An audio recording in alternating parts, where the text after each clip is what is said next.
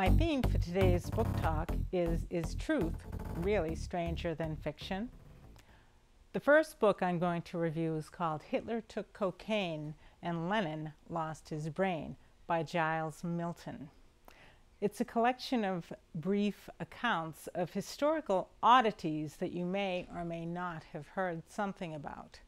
There are tales of deviant behavior, war heroes, strange adventures, and survivor stories.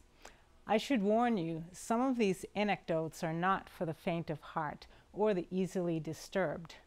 This book is sort of a Ripley's Believe It or Not with footnotes and plenty of further reading.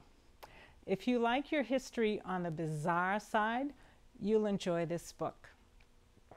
My second book is called The 100-Year-Old Man Who Climbed Out the Window and Disappeared.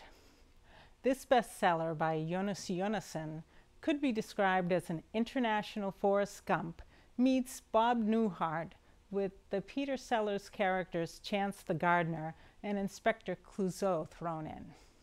There's an elephant, a big yellow bus, a red-haired beauty, and a few dead bodies, for the most part accidentally caused.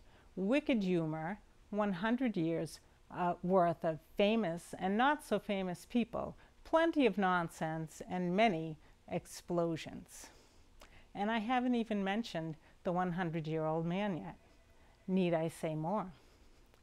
If you like books by Carl Hiaasen or Lawrence Shames, or just need a break from the serious, this little gem of twisted satirical history and dry, sometimes quite hilarious Nordic humor might be the ticket.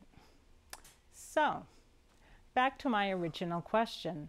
Is truth really stranger than fiction? I'd say that depends on the truth and the fiction. I'll let you decide.